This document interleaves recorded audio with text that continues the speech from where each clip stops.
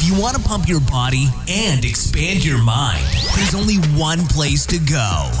Mind Pump. Mind Pump with your hosts, Sal DiStefano, Adam Schaefer, and Justin Andrews. In this episode of the Mind Pump, the Sode. So for the first 43 minutes, we don't talk a whole lot about fitness, but we do our fun introductory conversation. And we do. I said do, didn't I? We start out by talking about mixing coffee, so you get that caffeine, feels good, but if you take it with Ned, Adam was saying you feel amazing.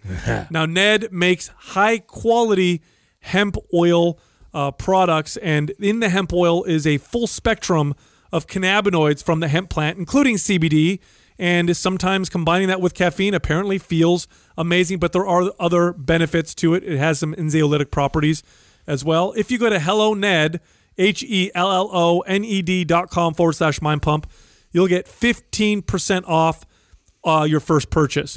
Then we talked about the benefits and pitfalls of CBD oils and the importance of dosage because, there's a lot of people ripping people off nowadays on there. Oh, yeah. We brought up the Spider-Man movie cartoon. What's it called? What's the title of it? It's just Spider-Man. Is it just Spider-Man? Yeah, it's just Spider-Man. Anyway, it was awesome. And then we talked about universe. The movie Green Book and the documentary that gave me anxiety for 2 days in a row, Free Solo. That shit was crazy. I hope we can get that guy on the show. That would be awesome. Gives me tinglies. Then Justin talked about his vitamin D test from Everlywell.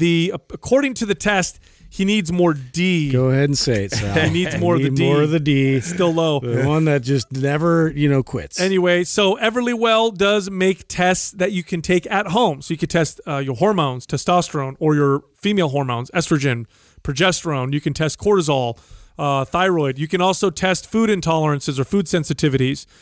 Anyway, it's got a ton of tests that you can do at home. You don't need a doctor's prescription. They're very inexpensive. Just go to everlywell.com. Use the code MINDPUMP for 15% off. We got the hookup for you. And then the last part of that intro was where we talked about a new diet, the AI diet. Apparently computers now are going to tell you what you can and can't eat. Here, eat this metal. Then we get into the fitness portion of this episode. The first question was, what are the best ways to break through training plateaus? So most of you probably experienced a plateau where you're working out and your body stops progressing. We talk about the best ways to get past through those plateaus. Next question, what is our opinion on the frequent consumption of zero-calorie energy drinks like Rockstar, like Red Bull, those kinds of things? Like, are they good for you? Are they bad for you? Should you switch to coffee? Find out in that part of the episode. Newsflash, it's not water. That's it. The next question was, what is the best way to approach nutrition with your family members who are in poor health? Like, how can you get them to move over to the good side because they're on the dark side? What can we do? Slap their belly. And the final question, do skin issues like acne typically indicate food sensitivities, or do things like stress and lack of sleep also contribute to acne? Find out in that part of this episode. Also, this is very exciting for me to talk about, MAPS Aesthetic. Now, this is this is people's favorite program, one of the favorite MAPS programs that we have. It is we love looking good, Sal. It is the bodybuilder, physique competitor, bikini competitor type program. It is the program for people focused on aesthetics. Like if you want to shape and sculpt your body, if there are areas of your body you want to focus more on than other areas, if you want to treat your body like a sculptor would and shape it in a way to maximize its visual aesthetics, well, MAPS Aesthetic is the program for you. It's 50% off. The price of MAPS Aesthetic is half off right now. Just go to mapsfitnessproducts.com and use the code BLACK50, BLACK50 for the discount. Also, we have other MAPS programs and bundles on that site that you can check out. Find the one that fits your body and your goals best. Again, the site is mapsfitnessproducts.com. T-shirt time! And it's T-shirt time. Oh, hell. You guys know I love this. Sweet. All right, we had a few reviews this week. For iTunes, we have two winners, The Sarahs and Bananas Mommy 2. Both of you are winners. For Facebook, we have four winners. We got Phoebe Cray K, Joel Campbell, Lisa Grant, and Beck Asmar. All of you are winners. Send the name I just read to iTunes at mindpumpmedia.com. Send your shirt size, your shipping address, and your Instagram handle, and we'll get that shirt right out to you. Dude, Adam, I see you drinking coffee, all the time now and adding some Ned in there. Does that help it taste better? I know Courtney I've been trying to get her consistently to take it because it's been doing wonders for her and her thyroid and everything, but she can't stand the flavor. It's like it tastes too much. I hate to say it tastes a little bit like weed. Yeah, no, it's derived from that, right? So of course you're going to get that flavor a little bit, and you're supposed to let it sit under your tongue. So for me, if I'm having it in the morning, which I actually did today, I will have it, and then I'll drink my coffee, and it actually goes really well with coffee. Well, cannabinoid. I told you guys this a long time ago. Where was it that I gave you guys? It's when we were out in I already know Discovery Bay. Was it Discovery Bay? Yeah, that was the first time that we did that. There's an interesting. I love that. Yeah, when you combine cannabinoids with caffeine and the way that the liver processes caffeine, it creates this interesting kind of duality. Like you got the wired feeling from the caffeine where you kind of feel up, and then the cannabinoids have that anxiolytic kind of calming effect, so you get this smooth focus, which this is actually a good topic. I think a lot of people think being hyper wired and hyper up is what is good for performance, but that's actually almost as bad for performance as being like fatigued and tired. And I know you guys have experienced this. You ever get too psyched up with too many stimulants? Yeah, you get exhausted. Then you go work out and you get tired. Yeah. Out of breath. Or when you're too psyched up and you're trying to read something and it's like you're scatterbrained, you're all over the place, versus the alert, calm focus that gives you that good performance. Right, you notice the total difference if you've gone too high versus because then it can last a lot longer too. I feel like if you hit that sweet spot. You mentioned with Courtney your thyroid. Are you talking about because it helps her with the anxiety? Yes. Is that Yes. Yeah. That's one of the main things that I've noticed. That's the feedback I'm getting from a lot of people is the hemp oil is helping them with just feelings of anxiety. Right, and so that's stress. the thing too. And I was wondering because she still drinks coffee. We've been trying to lower that too together because she's not quite on the level, not even close on the level where I'm at, and that's something I've been working on. But her intake has been a lot less. But usually at night she'll take Ned, but then in the morning she's been starting to take Ned. So I didn't know if maybe I'll try that. Maybe we'll do first thing in the morning and try and introduce it that way. Yeah, I drop 2 drops underneath my tongue while I'm like my coffee's being brewed. So I mix my coffee, pour my coffee, it's setting under my tongue, and then that first sip when it goes down, it just mixes well with coffee. I don't know. You're doing the strong one, the 1500. I am this time. one. Yeah, that's why I'm only doing 2. Big difference. Yeah, You can feel it. Yeah, no, it only takes. The other one I was having to do like 4 drops at least. Dropperfuls or whatever? Yeah, full dropper. And I like too now that Ned actually has it's measured now, right? You guys noticed that the droppers actually have. I did notice that, yeah. Yeah, the original ones didn't, and you were just kind of like guesstimating, where now I can be a little more precise. This is going to be an interesting time because I was just looking at some of my investment in my portfolio. One of them is GW Pharmaceutical that makes CBD medication, so Epidiolex for kids with epilepsy or people with epilepsy. They're also using it for certain types of pain. I think they're starting to market it they're testing it for anti-anxiety and all that kind of stuff. But that's a medication. And now you have how hemp is legalized, and hemp contains CBD along with other cannabinoids, and now you have companies producing that. How is that going to work? Right. You know what I'm saying? Because you have the medicinal version, which is prescription only and expensive, and then you have, and I think that's why the FDA is having an issue with companies saying CBD rather than saying hemp oil. So they can I remember them separate 'em. saying that, not to use like CBD in the title. Now, is there any fear for you, being that you have stock in GW, of that actually kind of hurting it a little bit, because that was probably a big reason why they've been driven up lately? No, Because they were one of the first to really start to move in that direction, right? No, there's so much hype around cannabinoids and cannabinoid research and just cannabis in general. That alone, I think, it's very speculative, so I'm not saying, go do this.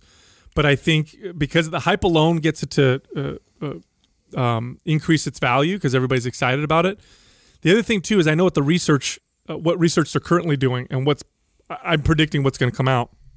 What's exciting to me and what I'm betting on is the cancer research with cannabinoids, because I've seen preliminary results. I've seen research on animals. I've seen in vitro research. I've also read tons and tons and tons of anecdote. And even the American Cancer Association says that cannabinoids have a favorable effect on cancer. I think, and I don't know if GW Pharmaceuticals is going to do this. I don't know what company is going to do this, but I think at some point they're going to show cannabinoids being high-dose cannabinoids being a very effective adjuvant therapy with chemo. So, like, instead of taking X amount of chemo for your cancer, you could take much less, throw in lots of cannabinoids, and it's more effective. So it helps to mitigate some of the side effects. And the side effects also. And whether or not that's going to be a blockbuster in terms of treating cancer, just imagine the headline, you know, cannabis does help cure cancer, something crazy like that. That'll just blow the lid off. Have you and Matthews discussed this very much? Because I know where his stance is on. Matthews is very, his stance is just based off of exactly what the specific human research shows, and he's right. The human research is limited, like treating epilepsy right now is the main application in medical research for CBD in particular. But I'm looking at all the other stuff on top of it. So I like to look at, at the end of the day, anecdote is not evidence. But when you have lots of people, and when I say lots of people, I mean tons. There's forums dedicated to some of the other effects of CBD. I've also noticed the effects on myself with just CBD, and this is even before I used hemp oil on my gut health. And then, of course, with a company like Ned, now we have people writing into us saying, "Oh, it helps me here, it helps me there." I'm very positive. I'm very, very positive. But yeah, Mike is very much like, if it doesn't say specifically in the research with human studies or whatever, then I'm not going to support it. Not going to support it. That's the area where he's kind of like Lane, right? Where they're both kind of like that. Similar. Yeah. He's just not, Lane can be a dick sometimes to people. Mike doesn't try to be that way to people.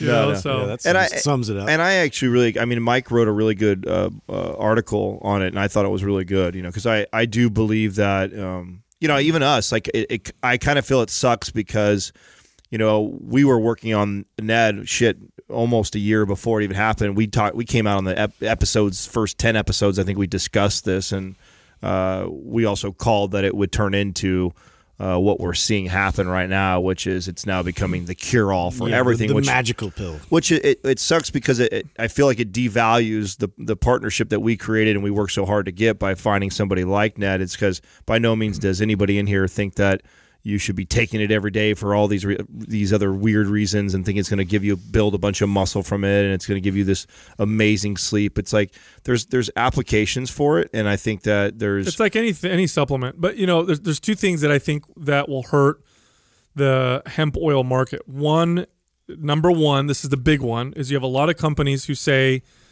hey, this is our hemp oil. It's got lots of cannabinoids. It has great CBD. It's going to work great for you. Has none of those things in it.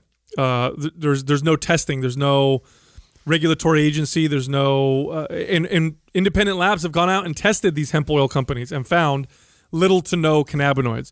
So that'll kill it, because what'll end up happening is people are going to try all these other hemp oil products and be like, it did nothing for me, and they're going to write it all off forever. Well, and if there was ever a supplement where it makes sense to pixie dust, it's this one, because marijuana is not cheap to get your hands on or to extract it from. You mean hemp? Yeah. It's not at all. Yeah, no, it's not. You want efficacious doses of cannabinoids, you have to do a very good job, and it's going to be expensive. It's not cheap.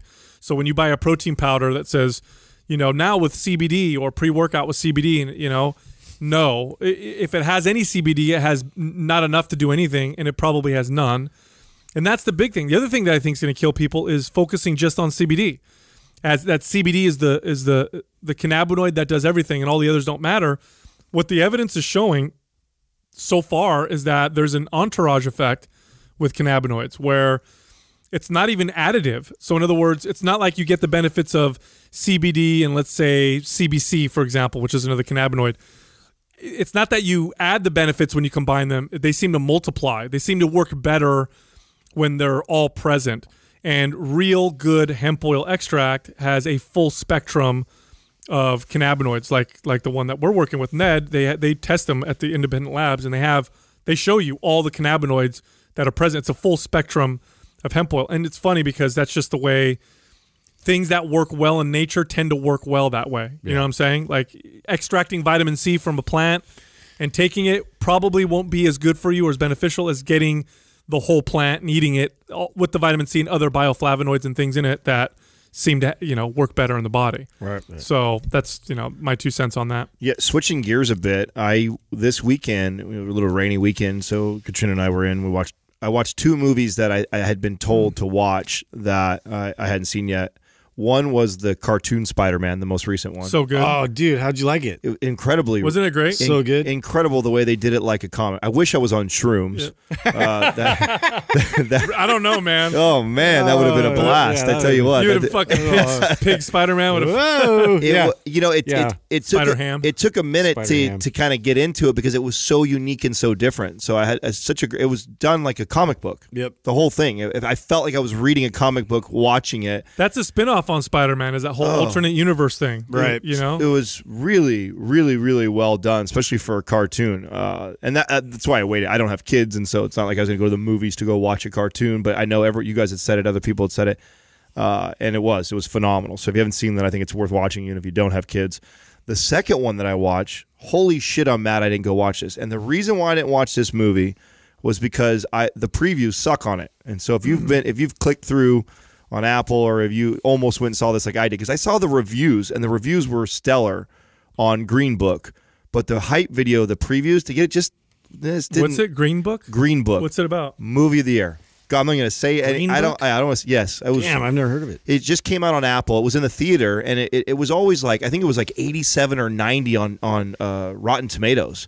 And Katrina and I kept talking about going to watch it, and every time I watched the previews, they just didn't tell the story enough. They didn't sell it well? Yeah, they didn't sell it well at all. And so what's it about? So it's a true story, and it is it's based in 1950 something. It's a black pianist, and he hires a white driver. Oh, I saw the commercial. I remember seeing that. You're right. They didn't sell it very well. Epic movie. Okay. It's a must watch. It's really, really well written. The acting is incredible. The story, it's a true story. A great movie. I can't believe that I had not gone and seen it, but I know why, because every time I look, and it got amazing reviews, so it's obvious why it was so good, but the previews are just kind of like, I'll get around to it, I'll watch it, and we just didn't have something else to watch, and we watched it, and Katrina and I both looked at each other like, oh my God, that was such a good movie. Well, speaking of movies, I watched Free Solo. Oh, you finally watched it. Which, you know how you don't like... Crazy. Are you terrified of heights, or are you okay with heights? So you know how I'm always trying to get Adam to watch scary movies? Yeah. And he's always like, no, it makes me too anxious. And okay. That's how I felt watching this. I don't get like scary movies excite me. Talking about it, no joke, right now, talking about it, because I just watched the end of it early this morning. I see the goosebumps on your arm. My hands and my feet were sweating like crazy. You know that feeling you get in your feet where you're like they start to tingle? It's all tingly. Yeah. Bro, how crazy is I don't that? even want to talk about it. Yeah. First of all, the guy, so you watched it, right? Yeah, we're trying to track him down. Okay. We're trying to get him on So the I'm show. just going to guess he didn't die. So I'm not going to ruin it for you. Okay, all right. But the dude is legit. He's just very intelligent, but he's when they do the brain scan of him, they find out why this fucking guy is so driven to do this crazy shit. Doesn't he come off a little? Someone else autistic. I was going to say being Ben Greenfield-esque. But Oh my God! Just on the spectrum, a little bit different. You know what I'm saying? But brilliant. You can see his mind working. He's a really intelligent guy. Bro, as he's doing this, right? So he free solo, and he's the craziest rock climber of all time, and does this all without. He's known for doing shit without any safeties. So, like, he'll die if he falls. In fact, that's one of the most dangerous things in the world that people do. So some of the best free solo climbers ever are not with us anymore because they died. That's how crazy this sport is or whatever. Yeah, that's insane. And so, as we're watching it, Jessica's like, she's like, what would drive somebody to do this? This doesn't make any sense. And we're trying to figure this out. And when you see this guy talk, he's kind of weird. He's kind of off, super smart. So you're kind of like, well, he is kind of weird, but why would he do this? They did a brain scan, an MRI of him, and they're flashing images in front of his face. No, they're flashing images in front of his face. And what they're doing with this test is to try and see how parts of his brain react to certain images. And the part of the brain that the what's it called? The amygdala. Amygdala. The amygdala in his brain. It takes way more stimulus to get that part of his brain to light up. Normal stimulus that would get that to light up in my brain or your brain, his is off. So this guy literally is numb all the time. So he's just seeking that. He feels nothing. So like when you hug your wife or your kids and you get that warm feeling, he's probably like blah, nothing. Wakes up in the morning, nothing.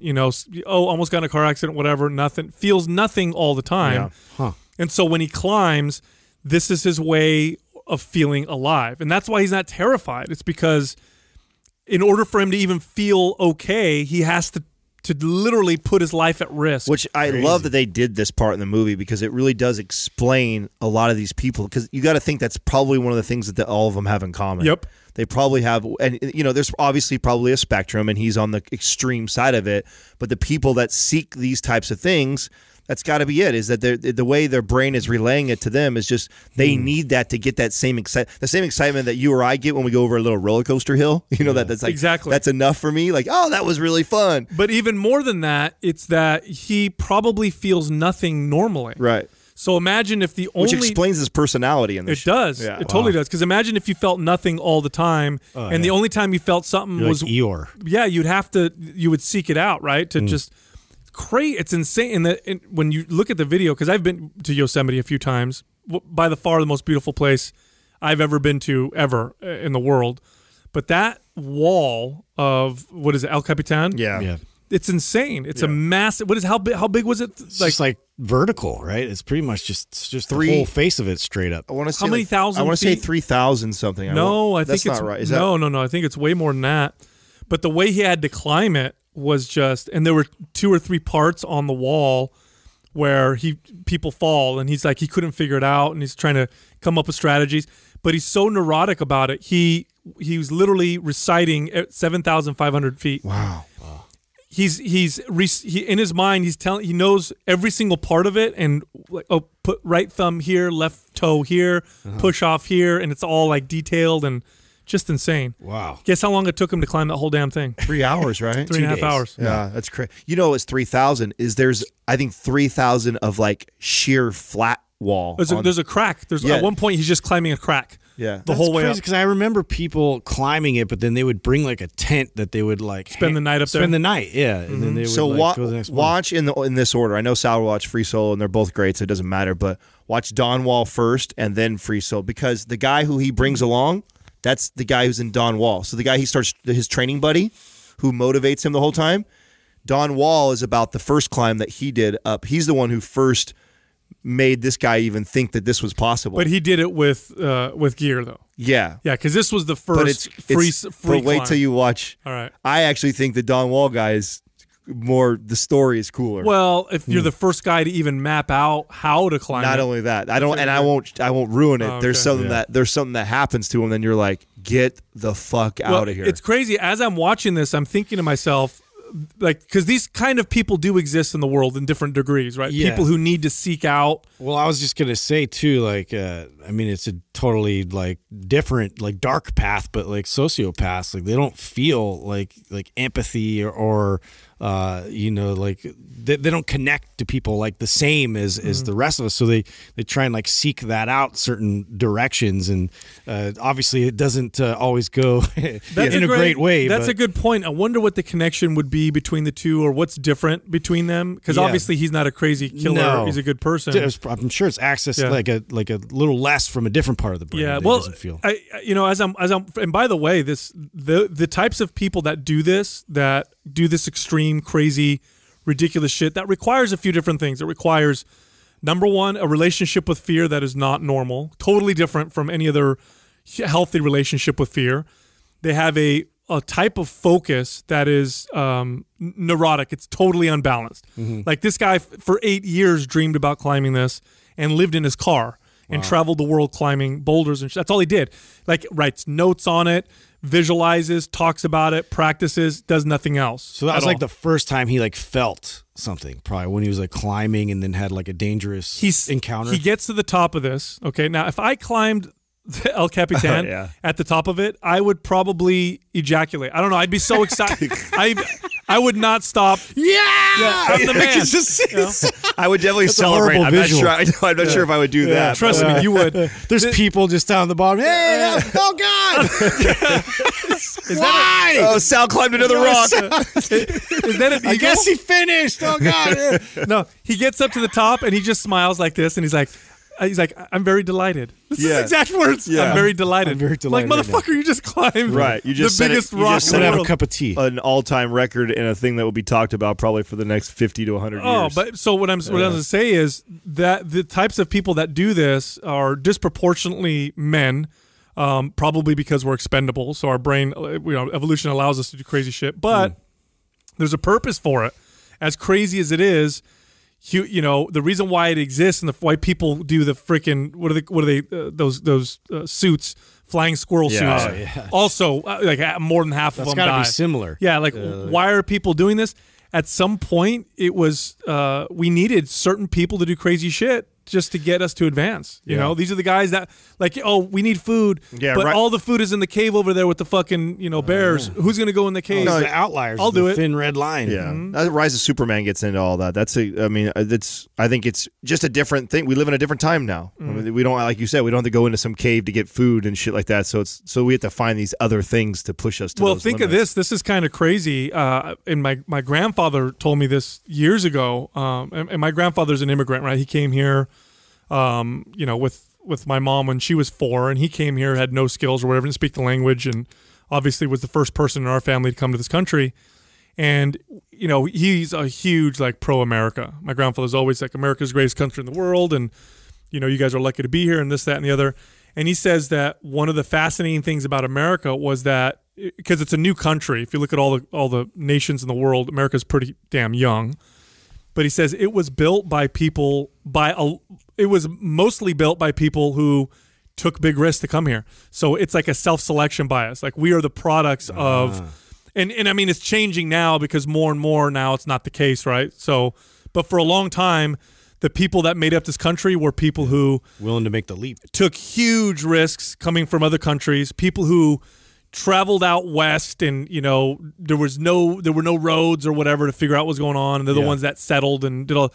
And so he said, look, it was founded by all these crazy risk takers, and he said that's why you have all these entrepreneurs and businesses. He's like, they're all from the same kind of that history. DNA strain. Yeah, which I think is interesting. Justin, did you fix? I know you brought up on the show. I don't know if it was a few weeks ago or when it was, but you brought up that you'd done the Everlywell test and did the vitamin D, and you were low. Yeah, no, I just tested again. Oh, you did. I did, and I was hoping that some of my progress was going to make quite a bit of a dent. And to be honest, it didn't really move the needle very much. At all? wow. Did it move it at all? Not, I mean, just a couple points. Like it wasn't enough to be substantial. So this is what I found. Also, this is what blew. Except for mine was the omega.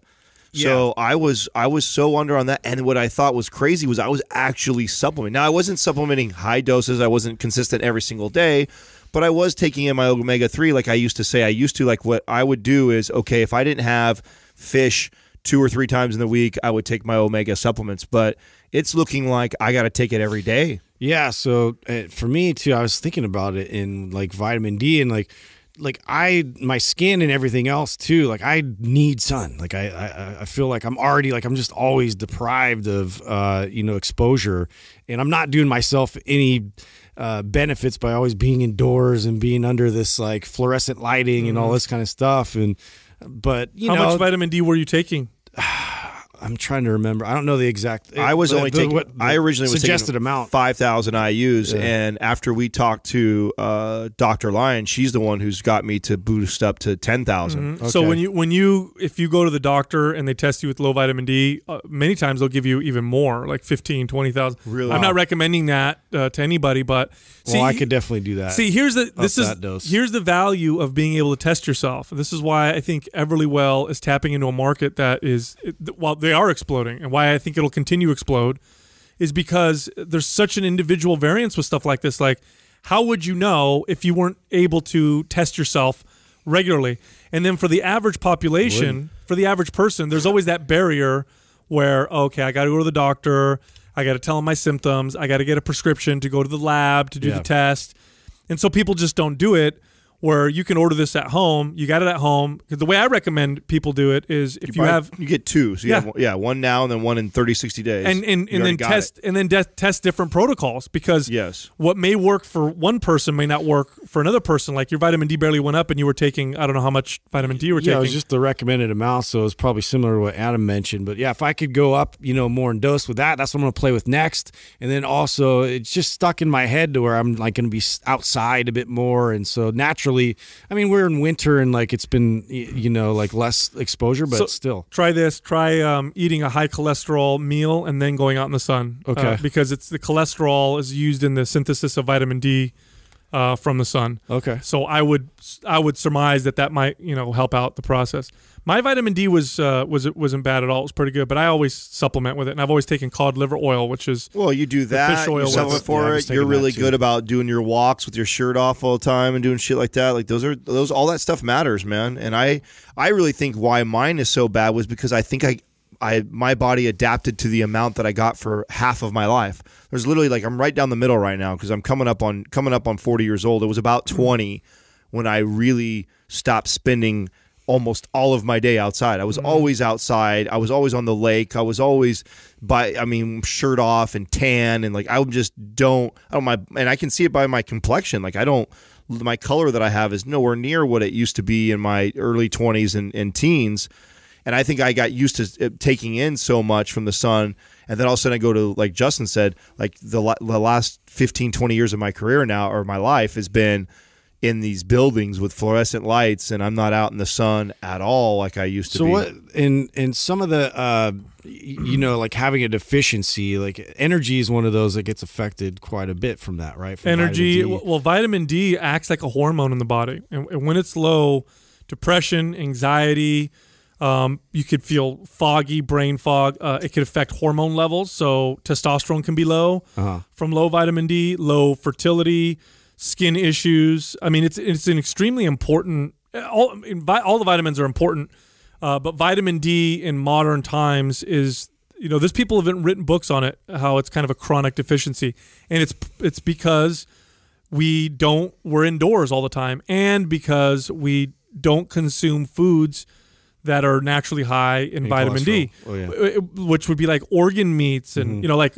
cod. Think about this: cod liver oil. This is a fish oil from the liver of cod. So it's not just fish oil. They actually take the liver out.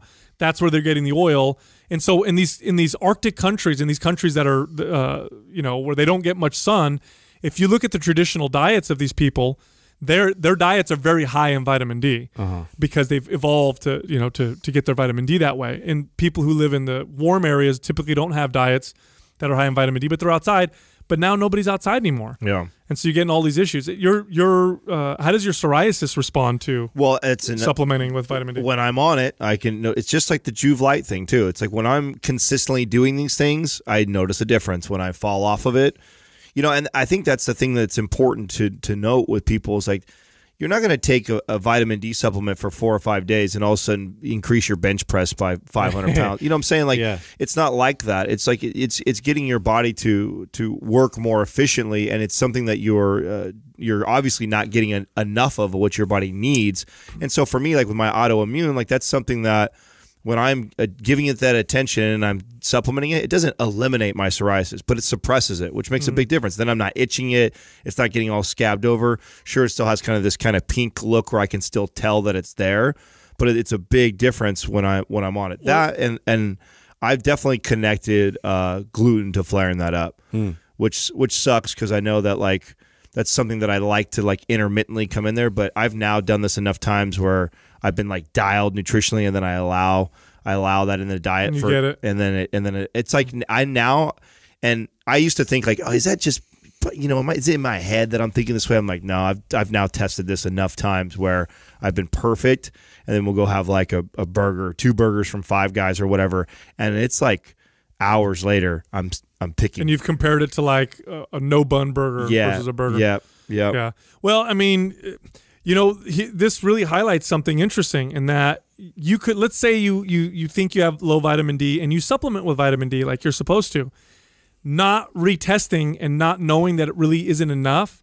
You may just think, oh, I guess my, anxiety or fatigue wasn't, a result of low vitamin D because I've been taking it now and I don't feel better, not knowing that it's not enough for you. You know what I'm saying? Yeah. Like you've been supplementing and you're like, I don't notice a difference. Well, it actually hasn't raised your vitamin D levels. Right. So that's why I love, testing yourself. Yeah. You got to be able to test yourself throughout the year.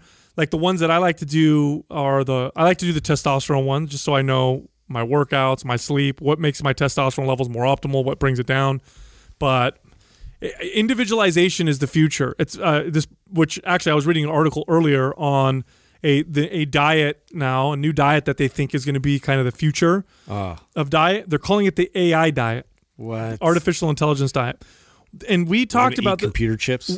No, what I don't even know what this is, but I hope it's like this because I think it would be brilliant. And it's kind of what I do manually right now, which is you assess like your foods that you've eaten over the week, and then based off of the types of foods you're eating, you're going to know. It's just like the way I pick my omega-3s. Reorganize it. Well, no, it'll tell you like you've had foods that are low on vitamin C. You haven't had enough omega. And then it tells you like these are the things that you should be supplementing for based off of what you've consumed. Is it like that? It's similar because if you consider that now when we talk about intuitive eating is doing what this AI diet is trying to do. And intuitive eating is really learning your body, learning what works for you, learning how to read your signals and be connected to your, hunger and fatigue and, your skin and your hair and all that stuff. And it takes a long time and it's an ongoing process. What the AI diet or what this article was talking about is how artificial intelligence will be able to do this for you by measuring all these and testing all these points of data. Mm-hmm. So like everything from your person's health, lifestyle, family history, medical conditions, your immune system, anatomy, physiology, your environment, but then also in real-time testing blood glucose levels and hormone levels. And so now when you eat a food, it's going to compile all these billions of bits of information that would be impossible for, a coach to do for you, that you may be able to do for yourself intuitively or learning, but that could also take a long time. Instead, this will just tell you, hey, by the way, when you eat, if you want something sweet, here's your better options. Don't eat bananas. This is what bananas do to you, so choose figs and apples instead. Or, it's going to be better for you today based on your current physiology because you didn't get good sleep last night. Your macronutrient breakdown should be this. Here's your food options. Here's your better options for protein because these proteins, amino acids affect you in this way. Mm-hmm. This is what affects your digestion. Like it's going to be all so individualized and only AI will be able to do this. Dude, I would love for you to sounds pretty cool. Reach out to somebody who's behind it to talk to them. This would be a great interview. Well, because that's very, very interesting to me. And here's the thing, like there's always going to be, it's like even the Everywell test. I tell people to use it like a DEXA scan. It's not like you can't get hung up on the exactly, it said this and it was off by 2%, or I retested this, I got my blood work done and it's off. It's like, no, use this as like a compass for you to kind of point you in the right direction. It's not, you don't need to hang on where it's like, this was off by 2, and then you're going to get people that are going to shit on this AI diet because of course there's going to be exceptions to the rule, and there's you can't there's things that you got to take into consideration, like stress, like something can alter everything inside of you immediately that you did not control, that would potentially throw off what this AI thing is doing. Well, there'll always be human error too until they actually implant it. Right. So we use things like this as guides. Yeah, and stress will spike your blood sugar. If you get stressed out right now, your body tells your liver to dump sugar into your blood to give you more energy. But so check this out. In the same article, they did they had a bunch of people, 800 people without diabetes, and they had to meet over 5,000 standardized meals, and they did 47,000 meals that consisted of their usual food intake. So they did 5,000 standardized meals that were provided by the researchers, and then 47,000 meals that they just did on their own. So that's a lot of meals, right? Yeah. And there were over 1.5 million glucose measurements that were made. You know what they found out of this? This is the trippy thing. What? So what they found was the biggest determinant in the blood glucose was not the food itself. It was the gut bacteria. Wow. That was the biggest determinant in terms of how a person's blood glucose response was for a food. So it wasn't so much cookies are going to cause this in you. it was your gut microbiome is going to determine how your blood glucose responds. Healthy gut, healthy you. Wow. How crazy is that? But there you go, Dr. Ruscio. But yeah, when it and we're so far off from the technology, but but at some point it'll be like that where you'll have an implant in you that's measuring hormones, it's measuring maybe something you swallow that stays in your gut that's going to measure your microbiome, your blood glucose, your whatever. And literally in real time, you'll eat and it'll say to you, you should probably stop eating this and that, or here, why don't you get this food and look up what's an ideal meal for me right now on your app. It'll say an ideal for me right now. Do you think they'll ever grow like beneficial bacteria that they'll end up sending to people as like a probiotic? That will this particular strain of bacteria will get you lean and have all these like beneficial traits to it, and you want to like repopulate your gut with it. They're going to go and try. I think it's way more complex. Than anybody realizes. Exactly, but if we could, of course, could you imagine that if you just take a pill and it would replace your current microbiome with this new one that's beneficial for all these different things? Yeah. Absolutely. Are they going to make mistakes along the way? Sure. I think they'll be like, here, take this pill. Oh, awesome. I feel so much better now. And it'll react differently to different people. Yeah. Oh, now you're a zombie. Yeah. Well, we're cool. fucked. But anyway, it's the future is this individualization of diet, of exercise.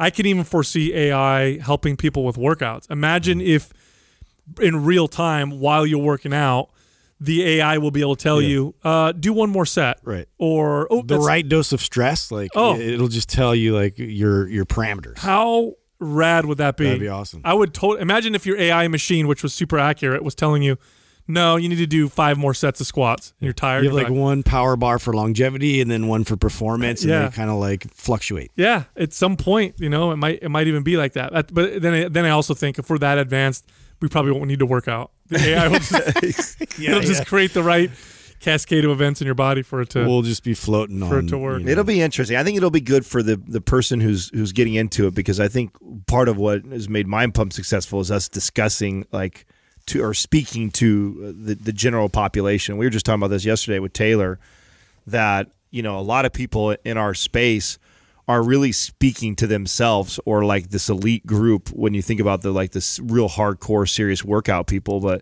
one of the things that we knew when we came to this space was to try and really address the average person that doesn't really love to work out. You know what I'm saying? They don't have this passion to train in the gym 5-7 days, but they want to be they're aware that they're not in a healthy place, and they want to be healthier. They want to do it the right way. And so I think that addressing those people, I think a tool like this is going to be incredible for someone like that. That's like, hey. Well, it's going to give them all the information that they need that will be truly beneficial to them. The only thing it won't be able to do is make them change behaviors. That and let's be honest now, okay? All of us sitting in this room right now who have trained, we've all trained a lot of fucking people. Is it really the information is it lack of information, do you guys think, that's preventing people? No. Or do you think it's the fucking behavior changes? I don't, but I do think that the first step in changing behaviors is awareness. Right. So I think that there is a big chunk of people too, though, they're just not aware at all, have no idea. And if something like you brought a good example, like if you just knew that instead of having the banana, having an apple and a fig would affect you this much better than it would be if you had a banana. I think if people were just aware of that, they probably would slow down on the banana. I would hope so, but how many people know that a slice of pizza is worse for them than a salad or something like that, and yet they still choose? You know what I'm saying? Like, that's the part that's going to be really tough. That's why it won't be game changer. It's not going to come in and change the world, and we're not going to eliminate obesity. Like, at the end of the day, there's still people that are doing things to their body. They know damn well that it's not ideal for them, and they don't. I think it'll be game changer for people who do the short, like, I'm going to get shredded real quick, or I'm going to, like, you'll still see the yo-yo stuff. It'll just be more effective. Oh, I think it's going to be. I think the person is like the one who is aware of that shit, and they want to make the change, and they want to make the right steps. Because what we've seen in all the years we've been training is what's really common is there's someone who gets to a point, whether it be a tragic thing that happened in their life, or they got results back from their doctor, and they're like, oh fuck, I need to make this change, and they've made the decision in their mind, like, no more of the pizza, no more doing the shit. And then the mistake they make is they go from one extreme to the other. Go all in. They go all high in. Intensity, everything. Yeah, and that's really, really tough to maintain that. And I was just going back and forth in a DM with this lady, and it was. I got to read this now that we're bringing this up because I just feel like these are my favorite on these type, because I know there's a lot of people that listen to this and they just in one ear out the other. Just wanted to let you know that I'm a F45, the class, and HIIT junkie converted over to MAPS Anabolic. I'm just moving into phase 3 and I'm loving my results. I fought for years doing HIIT to get these results I've gotten in a legit handful of weeks. It was a big adjustment for me to let go of the HIIT mentality that unless I'm dying and sweating, I'm not getting results. I love it. I'm a marketing writer by day, so if you're looking for a guest blogger to write or anything like that, let me know. I would love to. This program's been amazing. Thanks for the great program. You guys are great. That's awesome. Right? But Yeah. I feel like Convert. I think that's the more common person is somebody who's aware that they need to make better choices and they've been marketed to a certain way, and so that's the idea that the marketing that we see in our space that's so common is the eat less, exercise more, the motivation hype, the no days off, the beast mode, the leg memes that are going out there. There's these high intensity group training classes that are all hyped up with loud music and energy. It's like that's just not for 90% of the population. Yeah. It really isn't. It's weird. The challenge is always going to be how you get people to, even with the right information, to adhere. Yeah, not just adhere, but fundamentally make. I have a cousin, and I brought him up a long time ago. He's actually visiting right now from Italy, staying with my parents. This kid lost 200 pounds, okay, on his own. He didn't do any gastric bypass. He didn't do anything crazy, and it was literally an epiphany that he had. He went from eating tremendous amounts of food. I mean, when you have 200 pounds to lose, this is a big dude, because now what is he? He's 180 pounds now, so he was a big dude. He just had an epiphany, and the epiphany was he wanted to come visit America, and you know what it was? His mom was taking him to go get gastric bypass surgery, and as he went up there, they were talking about all the different complications and stuff, and he saw the stress it was placing on his parents. And he just said, that's it. I'm going to do this on my own. And he literally decided that moment. Then he decided he wanted to come to America, lost a bunch of it, came, visited us, went back to Italy, lost the rest of it, now came back, 200 pounds on his own, and it was all with the most rarest way you see people do it. That was it. Wow. He just changed his mind. And I talked to him about it, and he talks about like it's no big deal. Yeah. And I told him, I'm like, do you realize how rare that is? Like nobody ever does it that way. Like what was it? And he goes, I just decided. I mean, just crazy, right? It's just absolutely insane. We do have that kind of power. We do. We just forget. This Quaz brought to you by Organifi. For those days you fall short on getting your organic veggies or whole food nutrition, Organifi fills the gap with laboratory-tested certified organic superfoods to help give your health and performance the added edge. Try Organifi totally risk-free for 60 days by going to Organifi.com. That's ORGANIFI.com. And use the coupon code MINDPUMP for 20% off at checkout. First question is from Island Inversion. What is the best way to break through a training plateau? This is the big question that a lot of people in fitness will have, because at some point, whatever you're doing, I don't care how great it is or how effective it is, You're going to hit a wall. at some point it will simply stop working for you. Your body's just going to stop responding. And I can't think of anything in fitness that's more frustrating. Like, it's so frustrating to be the kind of person that's very consistent, works out hard, you haven't missed a workout, plans everything out, strength is going up. Yeah, everything's going up, everything's doing great, and then all of a sudden it slows down, and then all of a sudden it stops, and you're like, okay, what do I do now? Now, of course, this answer is different from person to person, so I'm going to answer in a very general way. And what I find for most people, the problem is that they've just been doing the same thing for too long. The focus on the adaptation is the same. That's it. what I normally tell somebody who's trying to break through a training plateau is to change your goal. So if you hit a plateau, let's say if you're a strength athlete and your goal is strength, and it's inevitable if you've been following some program or some protocol for a certain amount of time, eventually you hit a plateau. And the answer isn't, put more bar on the weight or add days to the week because you've already hit the ceiling on all those things. The answer is switch your focus. Instead of being so strength focused right now, let's switch it to something else. Work on your mobility and let make that be your main focus and really improve upon that. And since it hasn't been a focus, you're going to see positive change. And working on your mobility, probably get better connectivity, better joint support.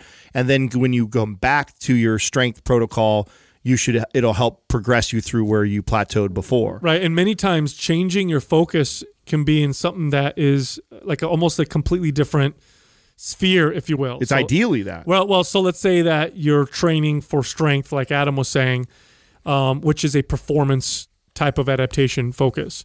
Now my strength isn't going up. Now I'm going to change and try to just get leaner.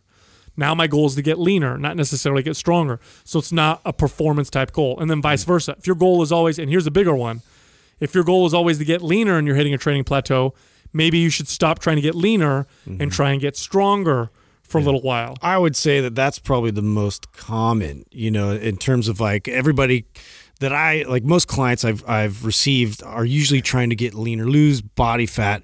And, that's usually like the main focus that they're coming in with. And to get them to think differently and to approach, something more performance based, a lot of times, like it's just that little bit of a different intent going into the workout, they start to see results almost immediately. Yeah, and it's also important to understand that you're not going to progress. At some point, it has to stop anyway, right? So there is no such thing as perpetual progress forever. It just doesn't work that way. At some point, you have to change your relationship to exercise. So I can't always be super hyper performance and aesthetic focused. Sometimes the focus of my workout is simply the goal is to feel better during that workout or to alleviate stress during that workout. I think one of the other problems with this is constantly attaching measurable progress to workouts. And that's okay sometimes, but not all the time, because you can't progress forever. Otherwise, we'd all be bench pressing 5,000 pounds. Well, I think you can progress forever, just not in the same measurable things that we're always attached to, which is weight on the scale, body fat percentage, strength numbers going up. Like, yeah, those are, but you can always be. I mean, part of your progress could be, improving concentration and focus on what you're doing, or like I said before, improved mobility or improved. I believe you can progress for the rest of your life. I do. Now, do I think that you can focus just on one thing and progress on that? No, then you'll reach your genetic potential at one point and adapt to that. But I think there's so many ways to reframe your goal or reframe what you're trying to do in the gym, that if you are hitting a hard plateau, you've probably just been focused on whatever that adaptation is for too long. And the best thing, and Justin, I think, hit it right on the head with probably the most common is my clients coming in trying to lose body fat percentage or reduce fat, and they've been driving at that goal for a really long time, and they are my favorite. They're my favorite to put on a bulk. Nothing like taking a girl who is already 20 pounds overweight and then saying, hey, you know what we need to do? We're going to bulk for the next 3 weeks and freak her the fuck out. But guess what? What ends up happening, if you can get them to make that mental switch, focus on adding calories and driving like strength and saying, we're going to add calories in your diet. We're going to get stronger over the next 2 or 3 weeks. Then we'll come back to this weight loss goal. And if you can get them to make that mental switch, it blows them away when they go back to their goal. Well, even if you have very specific goals, like even if I am an athlete and I want to be the best at this particular, these set of movements, like I need to master these, there still needs to be an interruption in that where you have to take a break from, always having this repetitive stress that's like in a similar path. So if I were to now take a break, do a different phase of a different focus, so maybe it's even hypertrophy or, have a different goal, like you said, leaning out, something like that.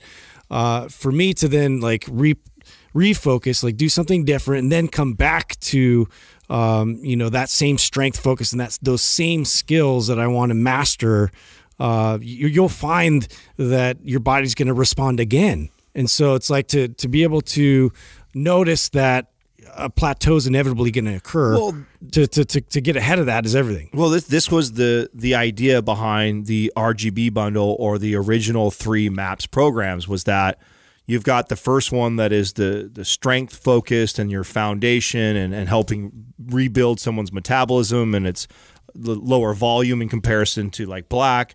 And then you progress yourself to a performance-based program, which is totally different than that, and we're really addressing mobility. And then we move into this third program where it's aesthetics and the way we look, and we're focusing on certain body parts, and it's a much higher volume program. And the idea is that even if your goal isn't to be a bodybuilder, it doesn't matter. It's what that program serves to keep you from plateauing. And that's why I always tell everybody, like, even if your goal isn't to be a strong man, it doesn't mean that MAP Strong won't greatly benefit you. I mean, look at the feedback we're getting on it right now. Mm-hmm. People are blown away by what they're seeing. They're starting to see PRs and lifts and see their body shaping up and changing more than, well, that's because it's so different. Mm-hmm. Yeah. It's not because there's this magic sauce in the program to make you look a certain way or get strong. It's just that it's so different than how most people would train, and then it's allowing you to help. It's looking at the body with a holistic perspective too. Like, even if it's if you're looking at all these different attributes, like if you're just solely focused on a few attributes, you're not going to be you're not going to be as great as you would as of a whole if you consider, filling those other cups up, occasionally. Yeah, I think part of it also is just doing something different is also just more fun. I mean, the point that I was trying to make earlier is there's also a relationship with exercise that you want to develop where you do it for the sake of doing it. You enjoy it for the sake of just what it is. And the reason why that's important is because being goal-focused is an important thing, but being only goal-focused, and many times you'll forget the enjoyment of the process of getting to that goal. Like, at this point now, I don't work out necessarily to accomplish any progress or goal. I like it, and sometimes it is for goals and progress, but I also just like it. I also just like working out. And so that's the point that I was trying to make earlier is it is important to change up your workouts. It keeps it fun. It keeps your body progressing.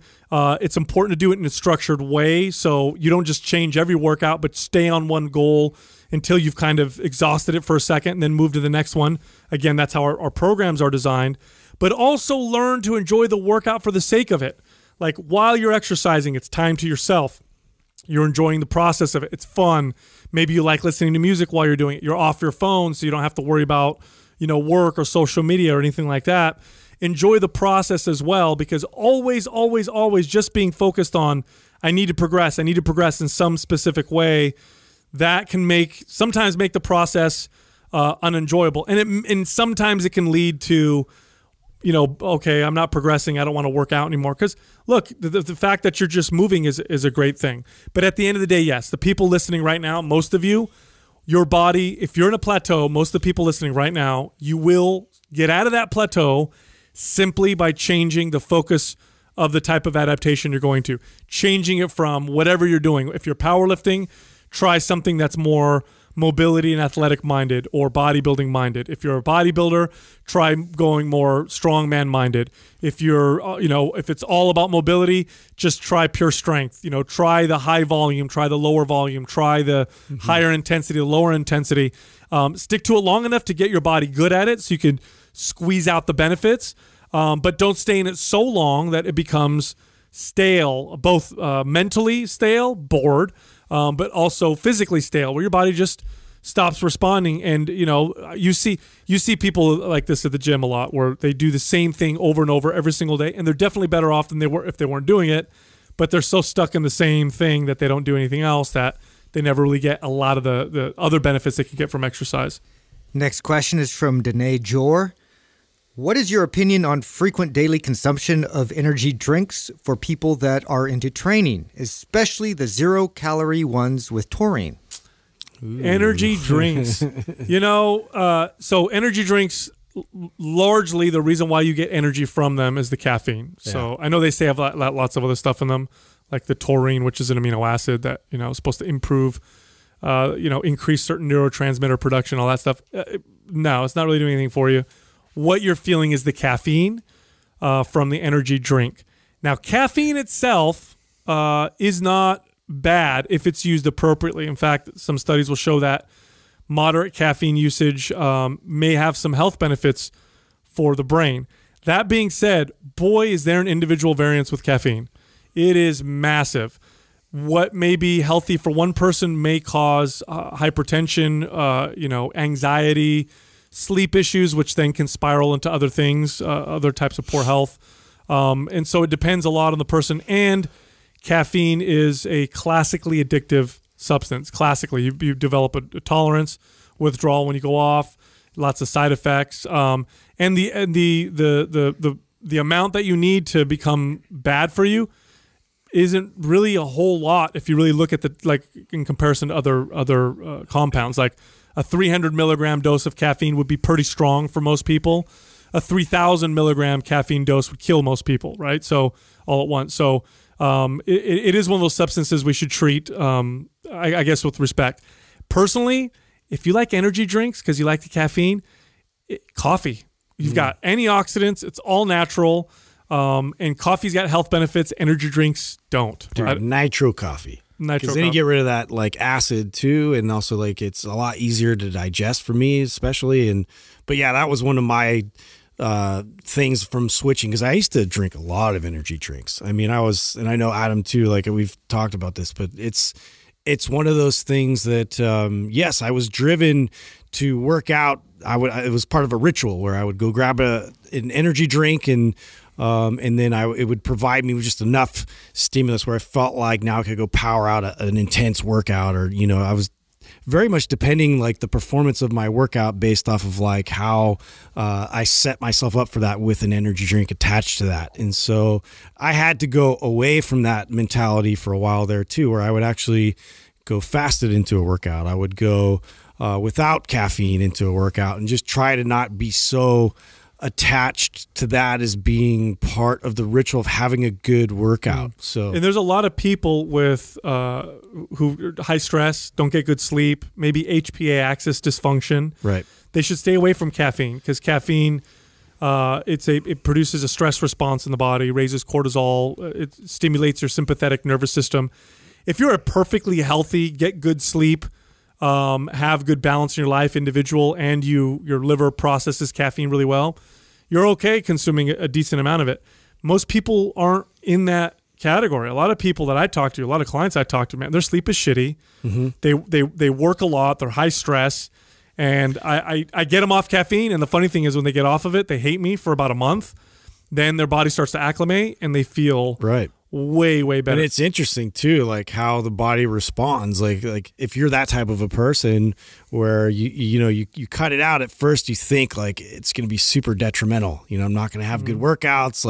My body's not going to get the right stimulus it needs, when actually you need less stimulus for your body to fully recover, to then rebuild and then actually progress. So it's interesting. Yeah, it's a great point. Yeah, and although caffeine does increase performance while you're working out, in my opinion, if the context isn't great, so if you're the kind of person that's high stress, not getting great sleep, and you're pushing the limit, let's say you're pushing the limit of too much, maybe I'm on the line of doing enough working out and maybe almost doing too much, caffeine may tip the scale over into the too much stress, prevent good recovery type of thing. It's funny you were bringing up the energy drinks that we had when we were younger. Mm-hmm.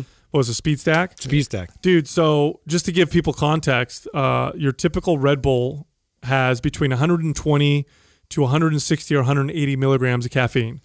Rockstar, I think it's up to 250, right? Yeah. The Speed Stacks that we had was 200 to 250 milligrams, because then they had Speed Stack Extreme or something Extreme like that. Extreme had 350. Yeah. So ready for this? Yeah. Extreme. 350 milligrams of caffeine. Plus 25 milligrams of ephedra alkaloids.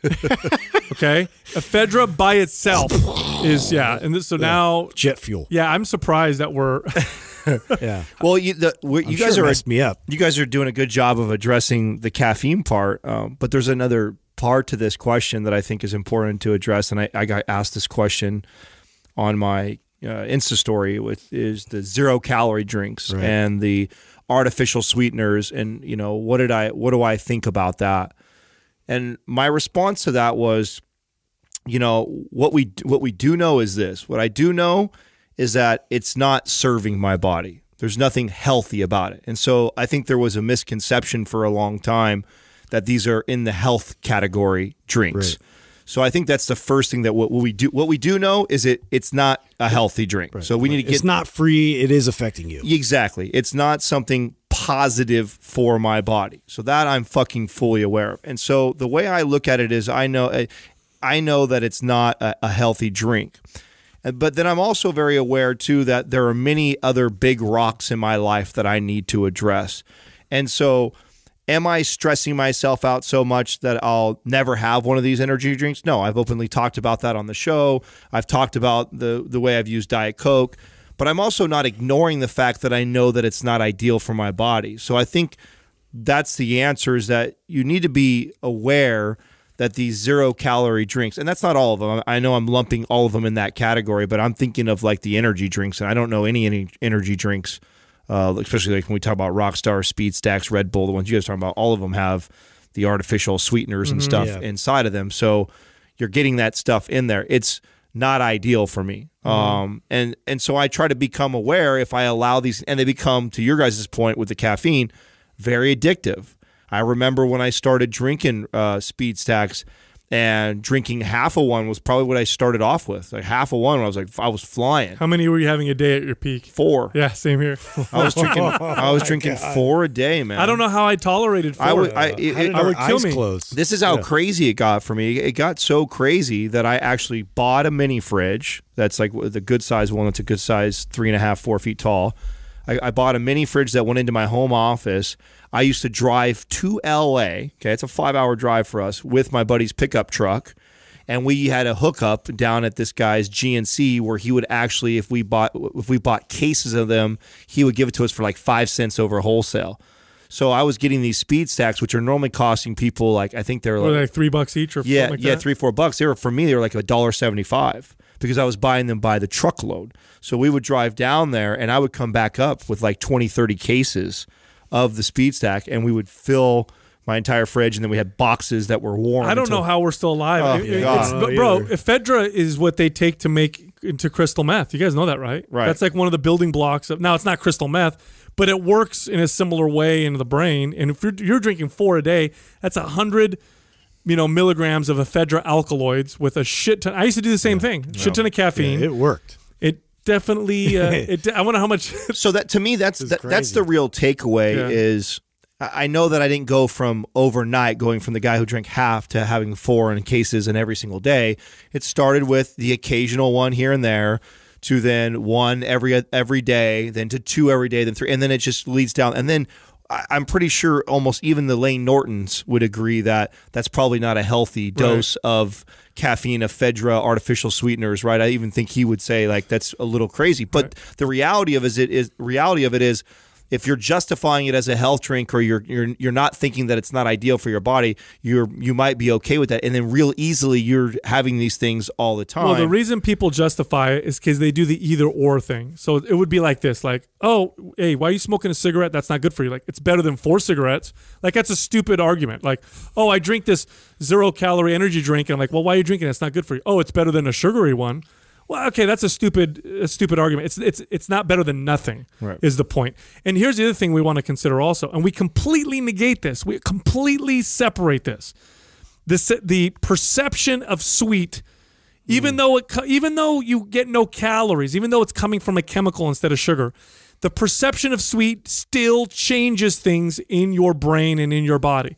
Just the simple act of you perceiving sweet. It doesn't happen.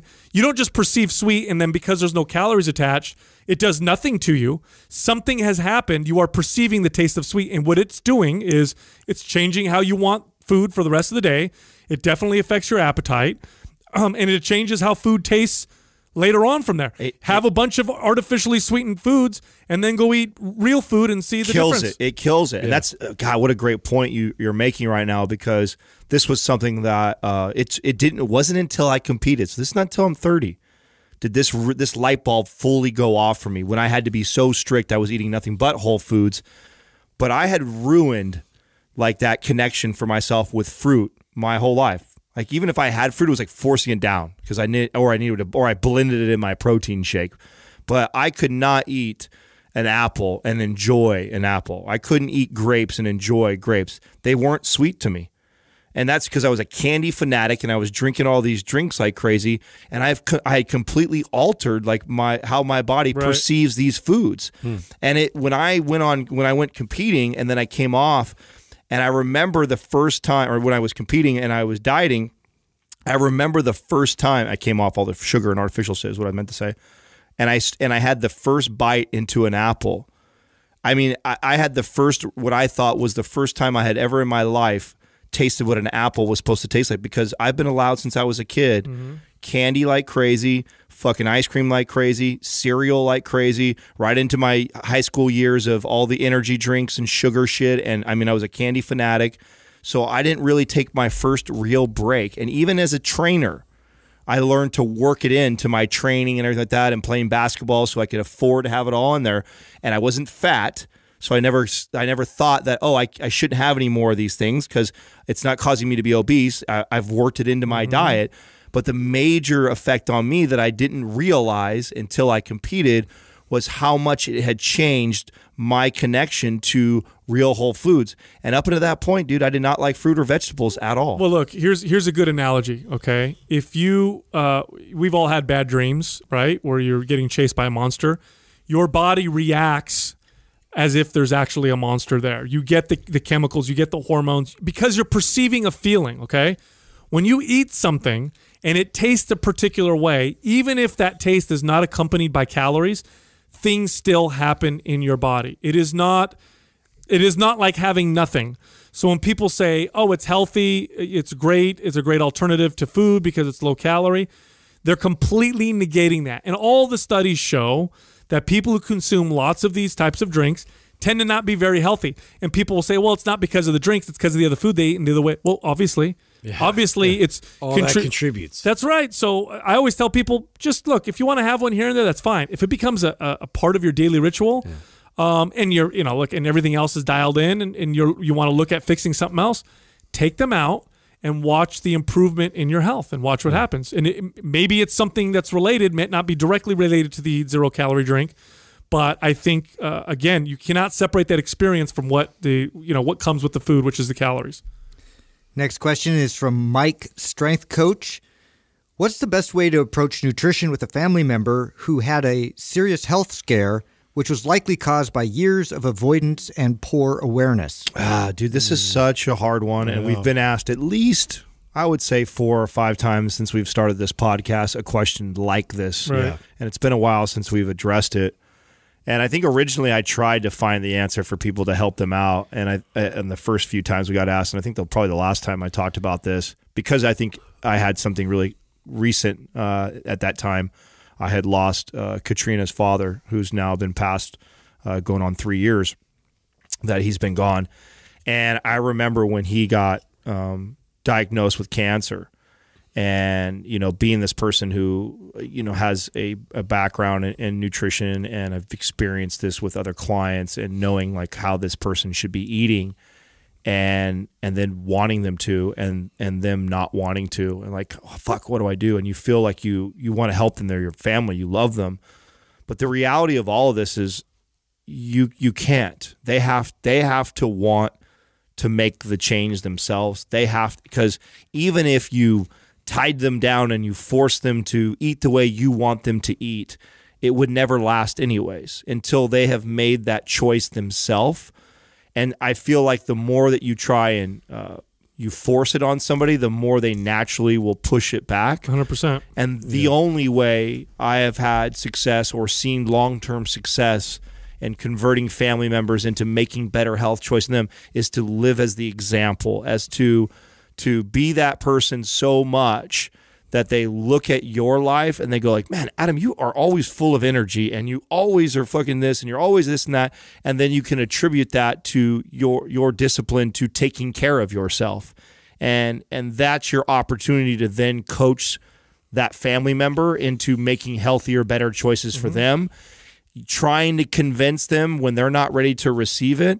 It reminds me of when in leadership and managing others and trying to develop them.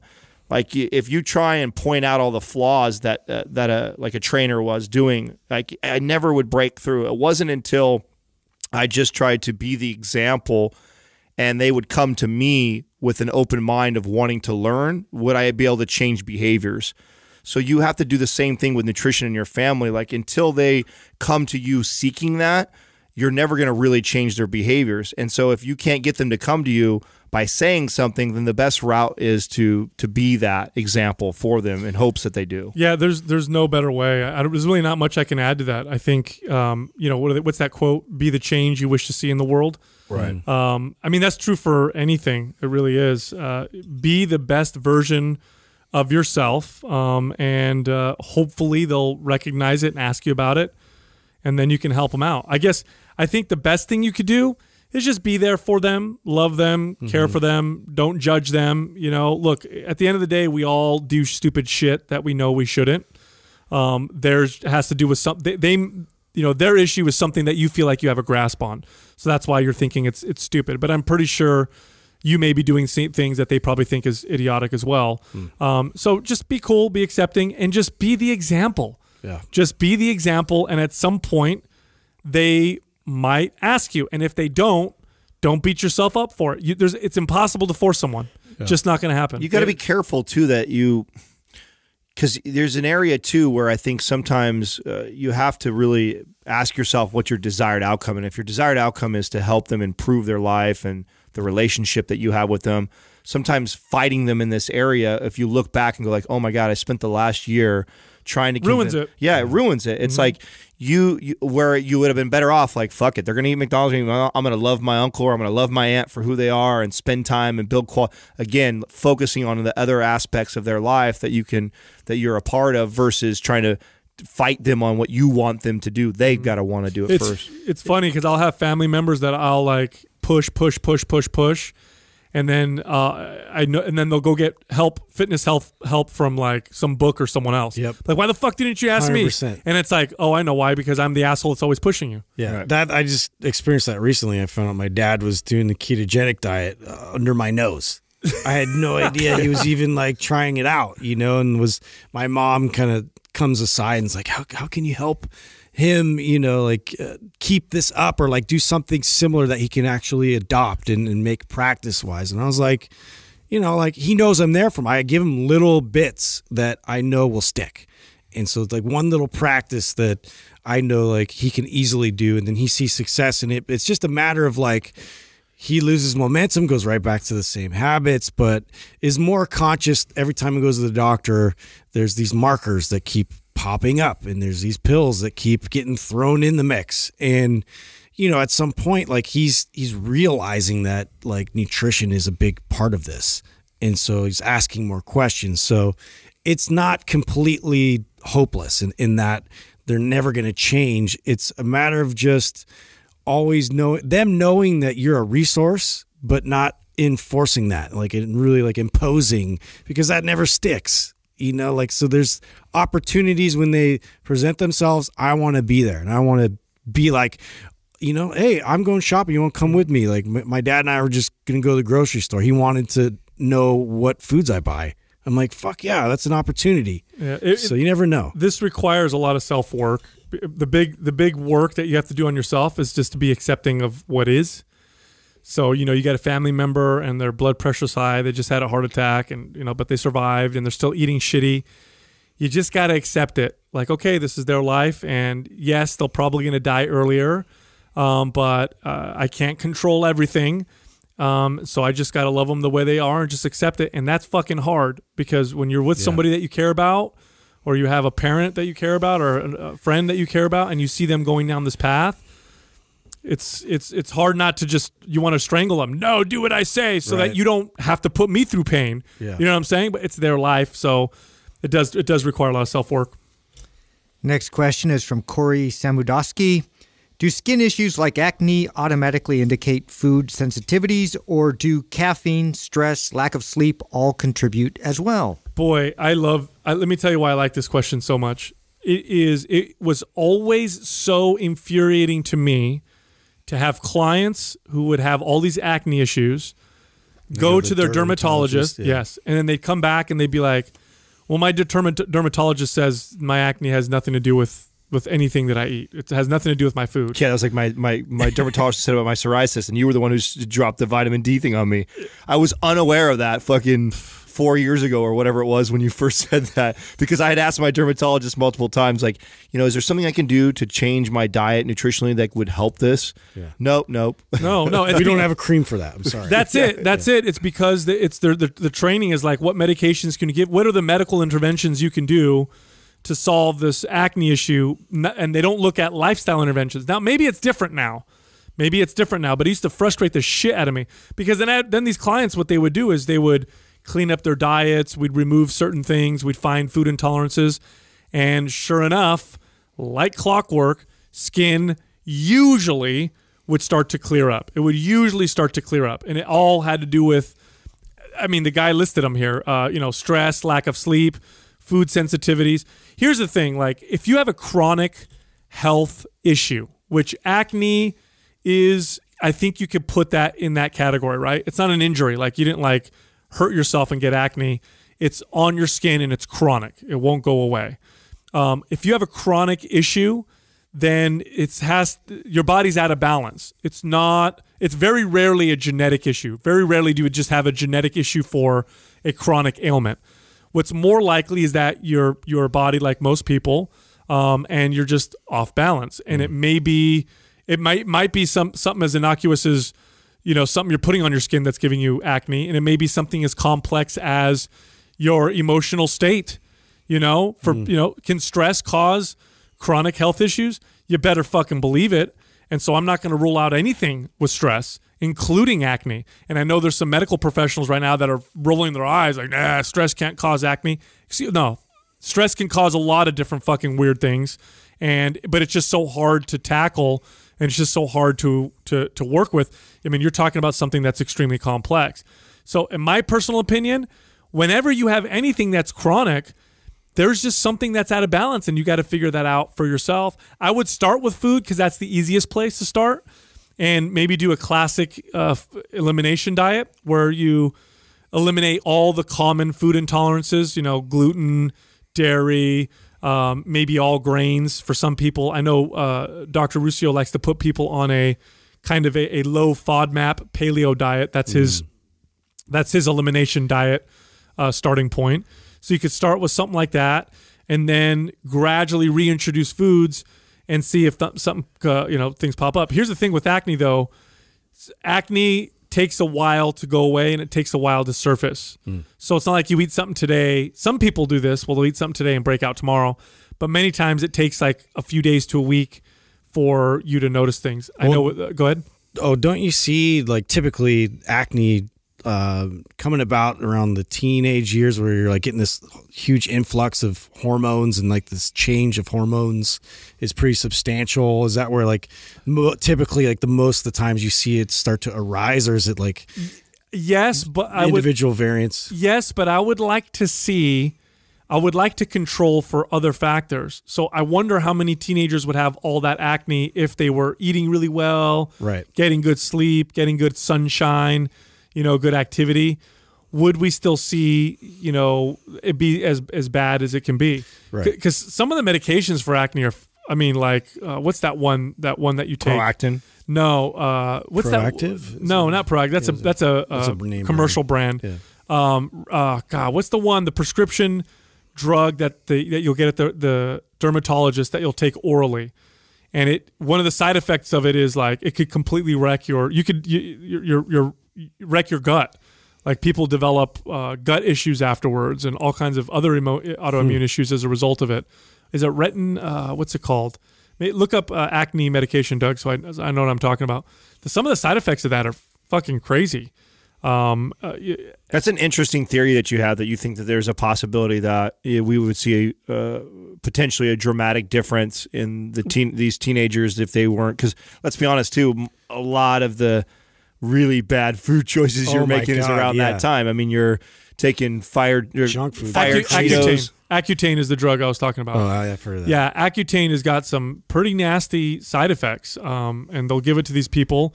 They'll take it, and it gets rid of their acne, and they're like, oh, but the side effects of it are pretty nasty. And the long-term effects, they've connected it to some pretty bad shit. They're with the considered antibiotics? Yeah. Yeah, I believe Accutane is a antibiotic, if I'm not mistaken. Oh, I didn't know that. Yeah. So, anyway, I really do think that there's just a balance issue. And I think, here's the thing. If you have acne, acne is a really, and I know it can be painful to have acne because it's your image, right, how you look. But it's a very visual, clear representation of there being something out of balance. Yeah. A lot of people don't have something that's quite so visual, and it's something a lot worse. So when I used to get clients who come to me like, it's my acne, I'd be like, okay, cool. We're dealing with something that we could see that's not going to kill you. So let's see what we can do to make that better. And in my opinion, elimination diet, that typically will nip it in the bud. And then if it's not that, then it's getting more sunshine and getting better sleep. Usually the combination of those three, in my experience, and again, I'm not a dermatologist, I'm just a personal trainer, but in my experience, the people that I've worked with have seen pretty big improvements. I know my girlfriend Jessica, she identified, it took her 2 years to identify what the hell was causing her skin issues, and it was chocolate and peanut butter. Those two foods, right, which to her, she was super pissed about that because that's her two favorite things, especially together. But it was hard for her to identify, and we did a whole elimination diet, and there it was. Well, and the question is it the chocolate and the peanut butter that's causing the acne, or is it the chocolate and the peanut butter that's potentially upsetting her gut because it's getting through? And then I don't think there's something inherently wrong with those foods. Right. I think that's but I think it's important to say that on the podcast so people understand that, because I think there's like these ideas that certain foods cause acne, where it's more likely that it's going to be individualized for that person. It's whatever you probably have a intolerance to, then is what flares up, and that's a response. It's kind of like my psoriasis, right? I noticed with my psoriasis that there's certain foods that if I allow it in the diet, it flares it up. And when I'm eating really clean and all whole foods, I notice it keeps it suppressed, right? Yeah. So if you develop an intolerance to a food, any food can start to do that. I had a client who got eczema from bananas, and it took us fucking forever to identify it. We had to do elimination, and we got him down to a few foods that he was eating. Eczema started going away. Then we reintroduced his banana, and we were all like, well, fuck, there you go.